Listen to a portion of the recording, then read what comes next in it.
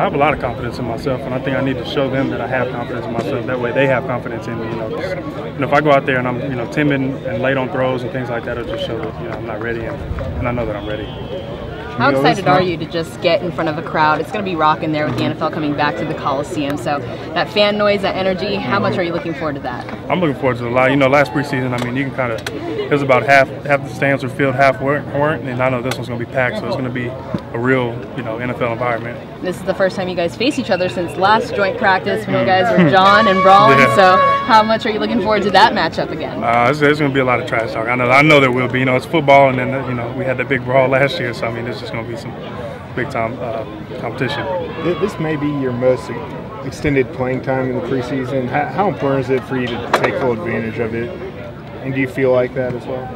Yeah, every rep you get, whether it's in practice or preseason games, is important. Mm-hmm. But I'm going to get a lot of playing time this game, so I just need to show that I have control of the offense. And, I know what I'm doing, and I'm confident in myself, and just have fun and play.